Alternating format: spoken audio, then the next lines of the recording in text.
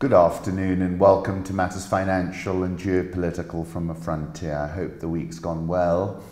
Let me start with some macro thoughts. The Fed, with 3 rate cuts, quantitative easing and repo, has now brought about the loosest financial conditions in the entire cycle and the loosest financial conditions in 27 years, so says Northman Trader.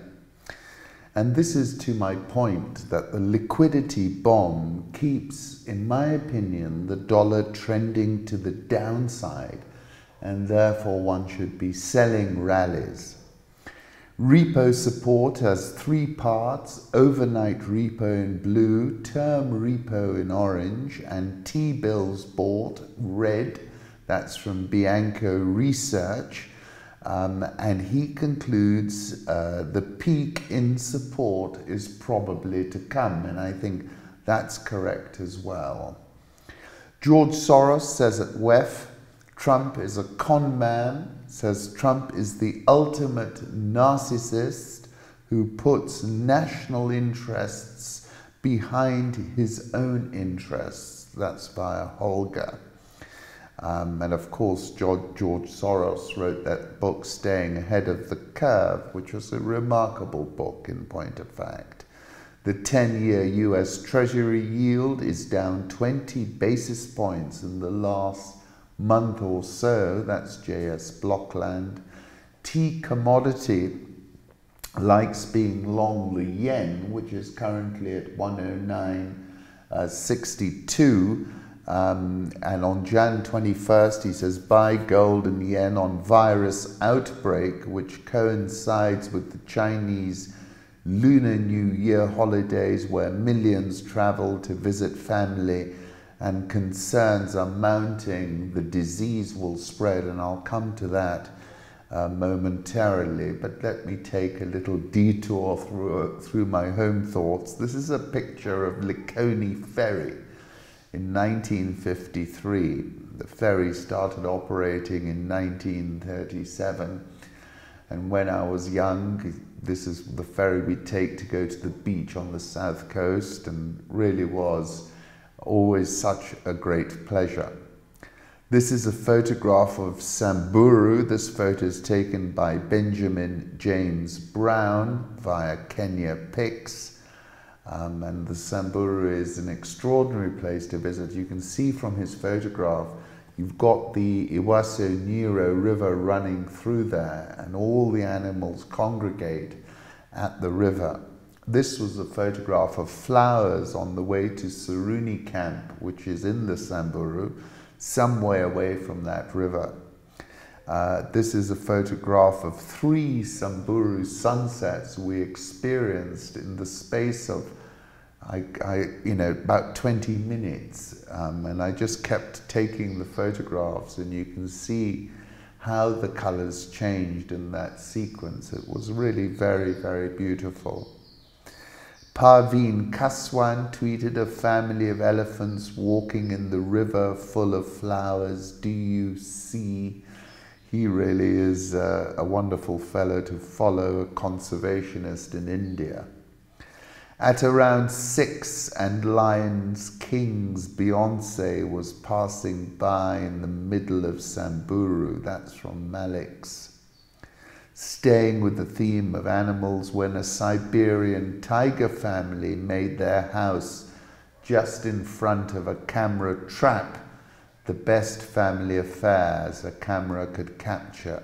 Sky News via Perveen again. Then I saw this photograph from Tom Peters, Golden Bay, New Zealand, a few days ago, top of South Island, the sky reflecting Australia's inferno. That took me back to Revelation 6:12-13, when he opened the 6th seal. I looked, and behold, there was a great earthquake, and the sun became black as sackcloth. The full moon became like blood, and the stars of the sky fell to the earth as the fig tree sheds its winter fruit. Sticking with that, Luke 21:11, there will be great earthquakes and in various places famines and pestilences, and there will be terrors and great signs from heaven. Chi Girl, 23 days into 2020, locust invasion, volcanic eruption, devastating fires, unusual earthquake activity, viral pandemic, NERP. And as I wrote at the end of last year, it certainly feels like a decade of semiotic arousal when everything it seemed was a sign, a harbinger of some future radical disjuncture or cataclysmic upheaval. 13th of January, I wrote, 2020 opens with a bang. Now let's turn to the Wuhan coronavirus. About an hour ago, I saw a tweet, 833 people have been confirmed infected, 35 have been cured, 26 have died. Estimates are that this number might be undercounted quite substantially. My cousin in Shanghai sent me this video. Apparently this happened today. A traveler with high fever from Wuhan went straight into a quarantine cage. That took me to Paul Virilio's City of Panic, which is a masterpiece. The city reconstructed through the use of mediatized panic. This is what we're seeing with every natural disaster, health scare, and malicious rumor. Now comes the inevitable information bomb. Live feeds take over real space, and technology connects life to the immediacy of terror, the ultimate expression of speed. When we were struck with Ebola in Africa, admittedly in West Africa, and I looked at that in 2014 and I said it's about its escape velocity. Viruses exhibit non-linear and exponential characteristics. Therefore, numbers can explode to the upside. It is a numbers game. The more cases you have, the more likely there are going to be mutations that could change the virus in a significant way. That was David Sanders, a professor of biological sciences at Purdue University, who was studying Ebola. But you know, Ebola is a very similar type of pandemic. The more it persists, the more likely we are going to be thrown a curve.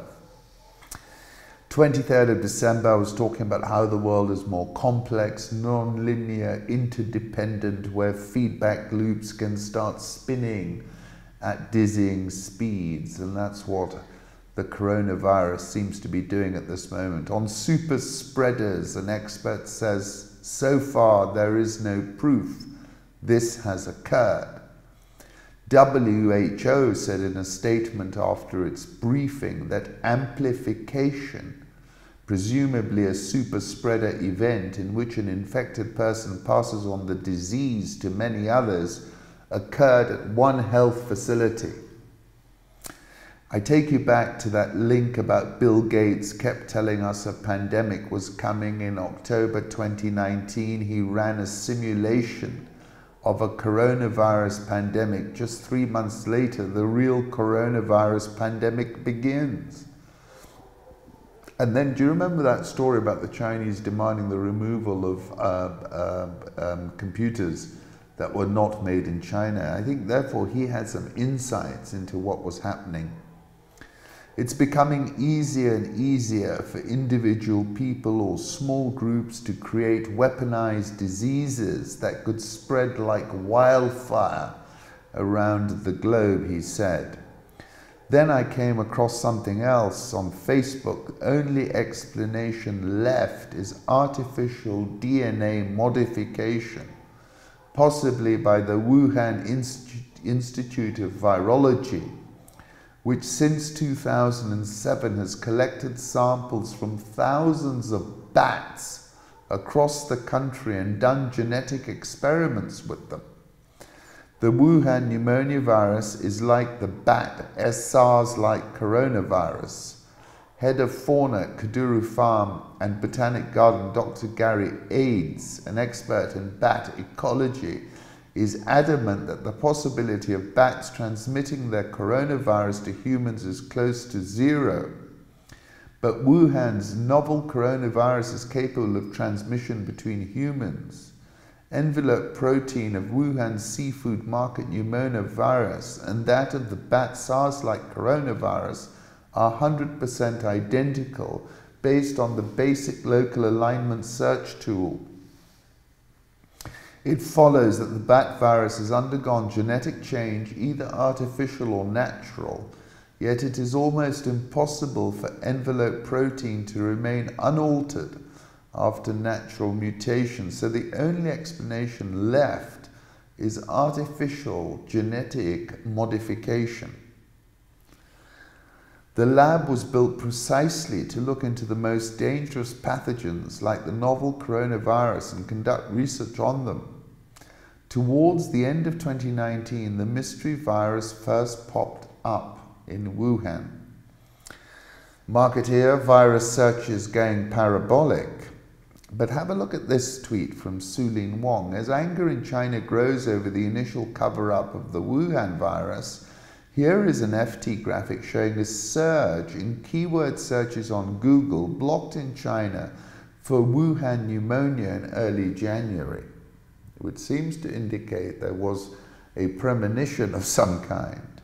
The same spike didn't appear on Chinese search engine Baidu until Jan 20. In Wuhan, people are collapsing on streets due to the deadly virus, so helpless. China's National Microbiology Data Center releases first electron microscopic images of the novel coronavirus. So look, we're in a very fluid situation. It is non-linear, it is exponential. We are in a really interconnected world. The density of human beings and the density of human beings living cheek by jowl with animals. So I'm not opining on anything. All I'm saying is that these circumstances, you know, this is Bitcoin type stuff, right? You know, going back to when Bitcoin traded at less than $1, it can surge very, very quickly. The first method for estimating the intelligence of a ruler is to look at the men he has around them. Niccolo Machiavelli. Philip Giraldi, who I picked up on recently, and he wrote that very interesting article about the plane crash. A new definition of warfare sanctions can be more deadly than bullets, he says. Trump enhanced troop levels both in the Middle East and in Afghanistan, while also increasing the frequency and lethality of armed drone attacks worldwide. Perhaps the definition of war itself should be expanded.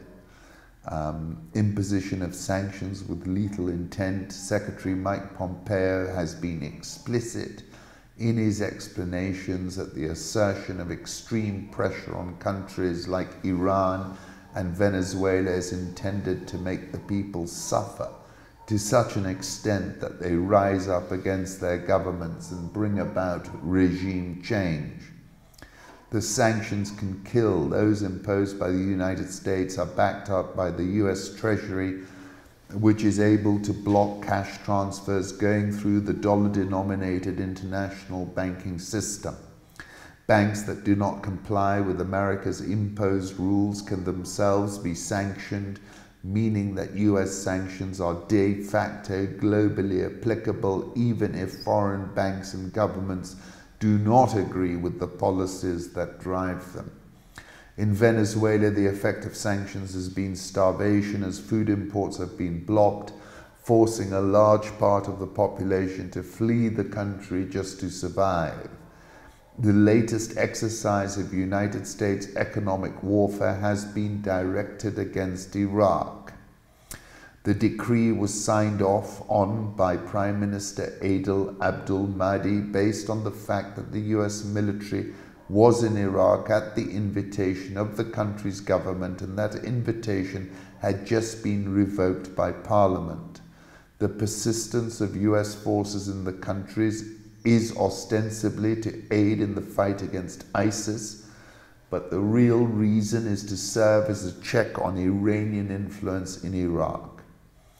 A State Department written response entitled "The U.S. Continued Partnership with Iraq" asserted that American troops are in Iraq to serve as a force for good in the Middle East, and that it is our right to maintain appropriate force posture in the region. The Iraqi position also immediately produced presidential threats and tweets about sanctions like they have never seen, with the implication that the US was more than willing to wreck the Iraqi economy if it did not get its way. The latest threat to emerge involves blocking Iraq access to its New York Federal Reserve bank account, where international oil sale revenue is kept, creating a devastating cash crunch in Iraq's financial system that might indeed destroy the Iraqi economy. A US representative from the National Security Council named Richard Goldberg had visited London recently to make clear to the British government that if it does not follow the American lead and withdraw from the JCPOA and reapply sanctions, it might just be difficult to work out a trade agreement with Washington post-Brexit. Now the quid pro quo is clear. Britain, which normally does in fact follow the Washington lead in foreign policy, will now be expected to completely be on board all of the time and everywhere, particularly in the Middle East. During his visit, Goldberg told the BBC, "The question for Prime Minister Johnson is, as you are moving towards Brexit, what are you going to do post 31st January as you come to Washington to negotiate a free trade agreement with the United States? It's absolutely in your interests and the people of Great Britain's interest to join with President Trump, with the United States, to realign your foreign policy away from Brussels and join the maximum pressure campaign to keep all of us safe." Wormser has recently submitted a series of memos to the White House advocating a policy of regime disruption with the Islamic Republic that will destabilize it and eventually lead to a change of government. He may have played a key role in giving the green light for the assassination of Soleimani. I've touched on this in several articles. 13th of January, I was quoting Nassim Taleb, "There was perhaps no Soleimani threat, at least nothing new. And there was no need for it. Trump borrowed an old Persian trick, put the head of a horse in the enemy's bed." I quoted Federico Piricini's article captioned "The Deeper Story Behind the Assassination of Soleimani." Al-Mahdi had revealed details of his interactions with Trump. He tried to explain several times on live television how Washington had been browbeating him and other Iraqi members of parliament to toe the American line, even threatening to engage in false flag sniper shootings of both protesters and security personnel in order to inflame the situation, recalling similar Modi operandi seen in Cairo in 2009, Libya in 2011, and the Maidan in 2014. That's why he visited China and signed an important agreement with them to undertake the infrastructure construction instead. And then he's responding and saying, "Trump called me to ask me to reject this agreement. When I refused, he threatened to unleash huge demonstrations against me that would end my premiership. Huge demonstrations against me duly materialized. And Trump called again to threaten that if I did not comply with his demands, then he would have Marine snipers on tall buildings target protesters and security personnel alike in order to pressure me. On top of that, as Geraldi is saying, threatened to close the bank account at the Federal Reserve of New York. The US Fed basically has a stranglehold on the entire Iraqi economy. The assassination of Soleimani, Kronstein. Are you sure this plan is foolproof? Kronstein, yes, it is, because I've anticipated every possible variation of counter move. Badra punchline, US plotting the return of strongman in Iraq. Al-Muhandis was the master craftsman who created the PMF under the direct watch of Soleimani. Iran will find it impossible to recreate the leadership these two titanic figures gave to the resistance front in Iraq. Will the PMF remain a powerful political faction or become prey to predatory forces in the uncertain times ahead? In the absence of an effective central command, contentious succession battles may even erupt between Iran-aligned groups within PMF and al-Sadr's bloc. In the chaotic situation that is developing in Iraq, it seems impossible for Iraqi politics to return to the status quo. This also seems to be the hidden US agenda. There is growing risk that the meltdown of the Iraqi state can also lead to a replay of history. It was similar chaotic conditions that led to the Ramadan Revolution in February 1963, the military coup by the Ba'ath Party's Iraqi wing, which was allegedly supported by the CIA. Trump will be undoubtedly pleased with such an outcome. 25th of November, I was talking about the alliance of Secretary Pompeo, the MAGA tweet army, Maryam Rajavi, MEK, and also now we got to add in Reza Pahlavi. I also said Trump has been a big proponent of coercive financial, currency and sanction warfare, and his policy of maximum pressure on Iran is that policy's apogee. To wit, Chigel tweeted, US blacklists foreign companies allegedly supporting Iran's petroleum sector. August 2018, Trump seems to be relishing his financial warfare strategies. I think around that time he tried to take out Maduro with a drone.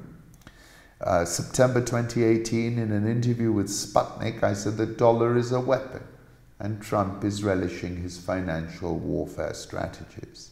I said Trump's aggressive foreign policy is the signature success of this administration. It is highly effective. Trump can keep it up. It's working a treat. And so it begins, as this is a boycott Amazon hashtag via Mark Owen Jones. And if you're interested in reading the report about the bugging of Jeff Bezos's phone, this is called Project Cato. That link is on Rich Wrap-Ups. I assume this was purely unintentional, still kind of funny on an international diplomatic incident, Prince Charles not recognizing Vice President Pence, who I call the coming man in an article on the 4th of November. At the moment of vision, the eyes see nothing. Mr. Schiff, I must say, has been a phenomenal lawyer, presenting a case, a compelling case, without none of the primary evidence. Let's move on to international markets. Let's start with the euro dollar, 110.47. Dollar index 97.71. Japanese yen 109.63. Swiss franc 0.9698. The pound 131.38. It's been on a bit of a run of late. The Australian dollar 0.6852. India rupee 71.282. South Korean won 1167.64. The Brazilian real 4.1706, Egyptian pound 15.7671, and the rand 14.36. This is a dollar index chart. As I said, I think the liquidity bomb is the defining issue, and therefore I think it's capped. Euro dollar, as I said, 110, softening up again, 110.44. Commodity markets are suffering as concerns about global demand add to weak Chinese import data and virus contagion fears. This is from Daniel Lacaille, admittedly after subsequently we had a little bit of a bounce. Copper, an important indicator of industrial growth, is now down on the year. This is WTI crude oil from the market here, but a few hours old. We're currently at $55.72, having traded below 55 yesterday. Gold, 1558.40. I think, given the level of geopolitical uncertainty, it remains underpinned. Sub-Saharan Africa, got to watch this. Boris Johnson, my French is not great, pose un acte diplomatique qui fera d'être écoutant bien Boris Johnson qui dit en anglais « Je suis désolé, je ne serre pas la main à ce monsieur, c'est un criminel ». But it's a short video where he blows off Cesar Nguesso. Isabel dos Santos, banker found dead in Lisbon. Nuno Ribeiro da Cunha managed the account of oil firm Sonangol, formerly chaired by Ms. dos Santos at the small Portuguese lender Eurobic. He was found dead at one of his properties in Lisbon. A police source told Portuguese media that everything points to suicide. He was implicated in the embezzlement and money laundering case against Africa's richest woman. Rafael Marques de Morais has been reporting not only on Isabel dos Santos' financial activities, but the rest of the dos Santos family via his news site Maca Angola for years. And this is the point that everybody knew what was going on. It's only now that it's popping over the radar. Libya, life as a client state looms, says Africa Confidential. As the US leaves the scene, Russia and Turkey may be about to carve up the country between them. Whether General Khalifa Haftar will this year enter Tripoli in triumph, which he continually predicted for most of last year, is in doubt now that Libya's future is in the hands of foreign powers, especially Turkey and Russia. And as I said on the 20th of January, Putin started on Haftar's side, but likes to play a balancing role and might eventually align with Turkey. And I also said the main theatre for proxy operations is Libya. Ethiopia regime reality check, the poster child for the new Africa. Abiy Ahmed faces tricky elections and more strident calls for local power sharing. His fresh-faced Prosperity Party are set for a tough struggle in elections despite domestic acclaim and enthusiastic international support, including the 2019 Nobel Peace Prize. The process leading up to the national vote, already pushed tentatively to August from May, which was optimistic, is more likely to be violent and inconclusive than peaceful and clarifying for Ethiopian Abiy, the West's latest darling in Africa, says Africa Confidential. 14th of October, on the occasion when he won the Nobel Prize, I said he faces a fiendishly complicated task, fending off the centripetal forces which are tearing Ethiopia apart. Again, Africa Confidential, Tshisekedi cannot convert his multiple exhortations into action by the government without the FCC's consent, exactly as Kabila intended. And of course, in one interview last year, Kabila alluded to Arnold Schwarzenegger's famous quote, "I'll be back." He never went. He's the puppet master. Briefing 150 from the crisis group Averting Proxy Wars in the eastern DR Congo. What's new? Tensions are mounting in Africa's Great Lakes region among Burundi, Rwanda and Uganda, all of which allegedly back insurgents based in the eastern DRC. Kagame accuses Burundi and Uganda of backing Rwandan rebels active in the DR Congo, North and South Kivu provinces, and threatens to retaliate for those groups' attacks on his country. In turn, Burundi and Uganda assert that Rwanda supports Burundian and Ugandan rebels in the DRC. At the same time, DRC's new president, Felix Tshisekedi, has floated plans to invite Burundi, Rwanda and Uganda to conduct joint military operations with DRC troops against insurgents sheltering in his country, a risky policy that could fuel proxy conflicts. So basically Rwanda and its two neighbors, tensions have escalated. Kagame openly threatened to retaliate against his neighbors after an October 2019 raid in Rwanda by a North Kivu-based militia that he alleges is supported by Burundi and Uganda. For its part, Burundi claims Rwanda backs Burundian rebels based in South Kivu that it asserts are behind recent attacks in Burundi.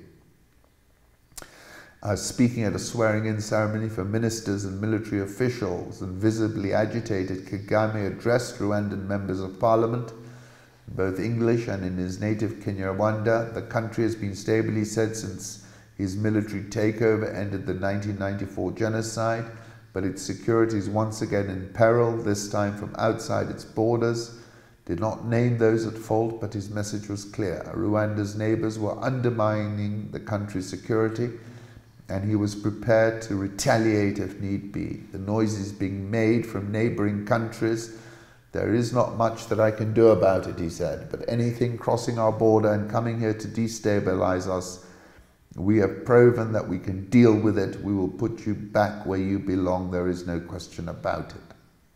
Kagame's speech came shortly after an attack on Rwanda launched from the eastern DRC.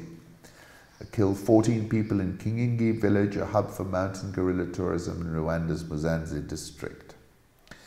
And then assailants came from Burundi, launched an attack in the Nyungwe forest in southwestern Rwanda, another tourist attraction. UN group of experts, which reports the Security Council, concluded that the P5, a group of Rwandan opposition factions, including the RNC, were working with the rebels in the DRC with the aim of toppling Kagame's government. Burundi is ahead of elections scheduled for May 2020. Nkurunziza increasingly depends on the Imbonerakure to repress political opponents. It's a competition between Rwanda and Uganda, traditionally has played out mostly in the DRC. You remember when they fought for control of the city of Kisangani in 2000. They backed different rebellions in the DRC over the past 12 years. It's a very good in-depth article giving a lot of insights. Tshisekedi's push for the three neighbors to send troops to root out rebels from the DRC is a high-stakes gambit. Real risk that growing tension will fuel a wider regional security crisis where Burundian, Rwandan and Ugandan forces, given a green light for Operation the DRC, the danger would be all the graver, raising the spectre of an interlocking proxy war wherein each Great Lakes country is backing its rivals' enemies. South African all shares up 0.335%, dollar rand at 14.36545. Egyptian pound continuing on its way, 15.77383. EGX30 down 1.67% year to date. Nigerian all share up 9.75% year to date, best performing stock market, I think, in the world. Ghana Stock Exchange up 0.9% year to date. Total and Tullow launch joint sale of stakes in Kenyan oil project. This is Reuters. Tullow willing to sell its entire 50% stake. Total aims to reduce stake from 25% to 15%. Project launch faces delay. This is blocks 10BA, 10BB and 13T in the South Lokichar Basin. Entire project is valued at between $1.25 to $2 billion, but it's hard to be precise because the development has yet to receive a final investment decision, two of the sources said. Fields already produce about 2,000 barrels of oil per day as part of an early production system. Project partners have also agreed with the Kenyan government to develop a crude oil pipeline from Lokichar to Lamu. But you know, Lamu is under significant asymmetric warfare pressure. According to Ramanyang, Kenya's Big Four is a big mirage, he said yesterday.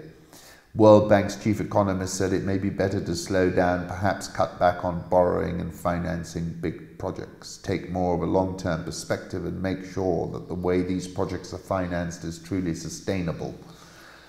Cumulative remittance inflows in the full year 2019 clocked $2.796 billion, up 3.7% from 2018.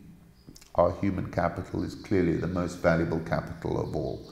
Nairobi All Share is minus 0.53% and the NSE20 is minus 0.46%. I wish you a great weekend.